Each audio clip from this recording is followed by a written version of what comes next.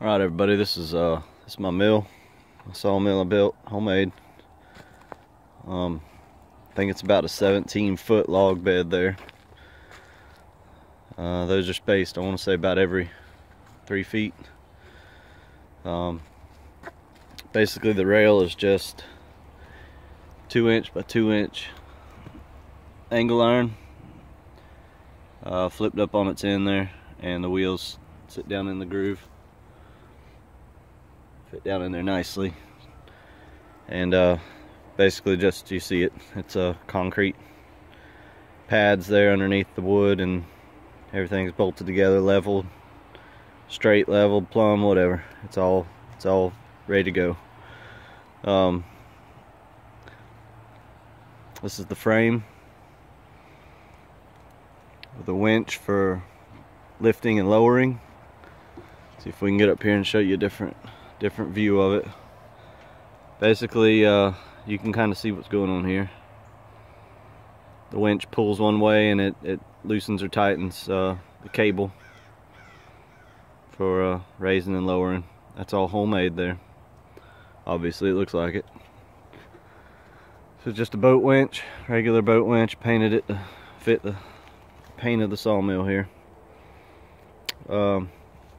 This tubing here is 2-inch. This is 2.5, 3/16 walls. Basically, I've got a DuroMax 18 horsepower engine.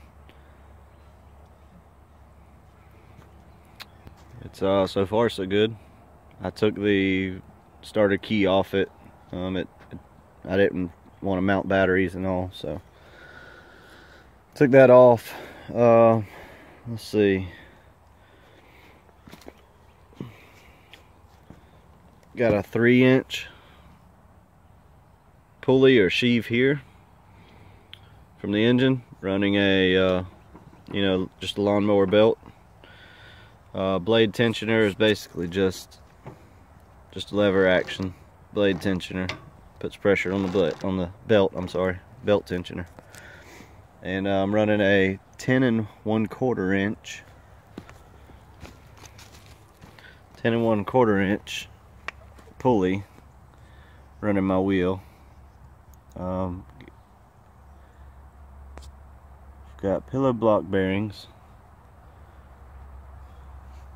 here and here holding my my axle in, and these screw holes on the back, top to bottom screw holes, are oversized about 1/8 of an inch to set my alignment on this wheel. I can move this back around just a hair and it moves the front a little bit. So there's my blade guides. They shift left to right on this rail. They can go all the way to this point, and this side can go all the way until you run into your axle, which would probably hit the wheel first, but either way, plenty of movement both directions. Motor mount is here, is basically free floating off of this frame. It's the only way I could make it fit around this rail here. So that's that. This is the bottom side of the tensioner alignment side. I was having issues with my axle braking, so this middle bearing right here was added to support that. Basically that plate, the plate here that everything's attached to, slides inside of these angle iron grooves that I've welded in, and that plate slides freely side to side, front and back. It's a snug fit, but it's loose enough for that plate to slide around. On the top side of that, just run some threaded rod through. Here's a coupler nut welded to just a spacer basically between the coupler and the plate, and a threaded rod nut with cotter pins and so on both sides. It allows It allows the rod to spin both ways without running through this channel here. Basically, depending on your movement, this one or this one, depending on your movement, in or out, would adjust the pitch of the wheel in or out this way. At the same time, tightening and loosening both of these at the same time are either going to tighten your blade or loosen your blade. So it's a 2-in-1 action here. You get tensioner and you get alignment. So basically, there's the alignment on the wheels. These are just, I want to say they're about 16 3/4 inches from top to bottom. From blade to blade, I think it's about 16 3/4 inches. These are smaller wheels. I didn't want huge wheels on here. These are Cooks complete blade guide assemblies. You can see multiple adjustments, top, bottom, sides, grease fitting. I want to say the bearing itself, this here is roughly 2 inches, I believe they advertise, but you can see adjustments in all directions. Basically, this bolt slides all the way through and comes all the way back to about here,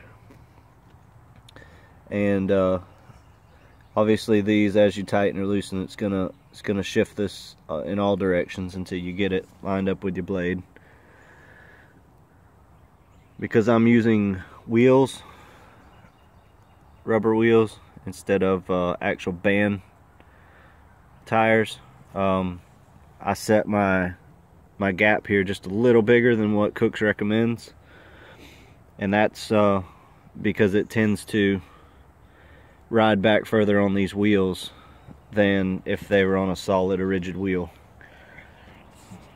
So anyways, that's pretty much my sawmill build.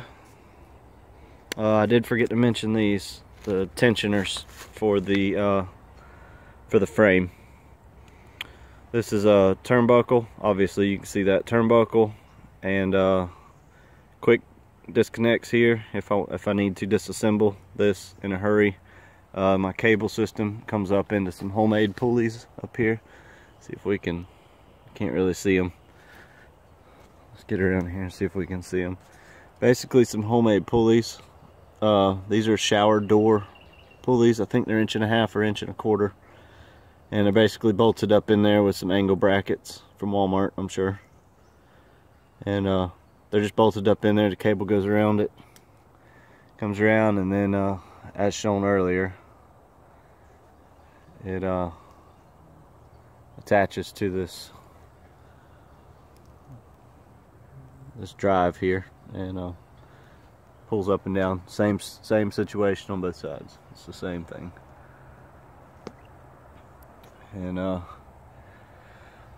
thing is, you can actually, once you get your blade set to the height with your bunk from here to here, here to here, be the same. I'm within probably a 32nd of an inch being the same on each side. When I first started, it was about an 1/8 inch off. So what I did was I came over here and adjusted this in or out, and the one on that side in or out, until this was, level with the bunk. So I don't know what else really to talk about. That's pretty much my sawmill. As far as log dogs and all, these slide up. Basically they slide over, you wedge it into your wood, and then turn your handle, and it secures it in there tightly.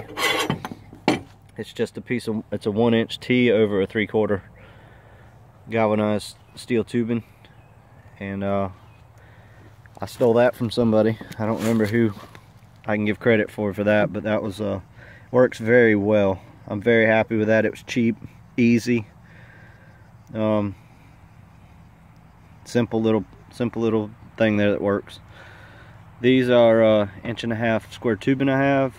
And this is, you know, leftover 2-inch tubing from the steel I bought for the mill. Basically undo my nut. This slides up and down however necessary, and can come out completely if I need it to. So on these, I had originally had built up a 1/2 inch higher than the log bed, and I ran into some problems with that. My recommendation would be to keep these flush with your log bed, or even, you know, 1/8 of an inch lower than your log bed. That way you can get rid of this and have a smooth flat bed completely from one side to the other. And basically those are 4-inch channel, and just square tubing. And you can see here, lag bolt bolted in. It goes down, I think it's a 3-inch lag bolt. And anyways, pretty solid bed. I've put some logs on there that my tractor had a tough time even lifting, and I've had them on this bed, and it's still level and straight. Basically, you can see, I mean, I know it doesn't mean much, but that's a pretty level bed. And the boards I had left over from redecking my utility trailer. These are the boards that came off the trailer, so to keep them from just being wasted and thrown into a burn pile, I can walk behind my sawmill on top of the boards. And that's basically it. I'm not sure what else to go over here.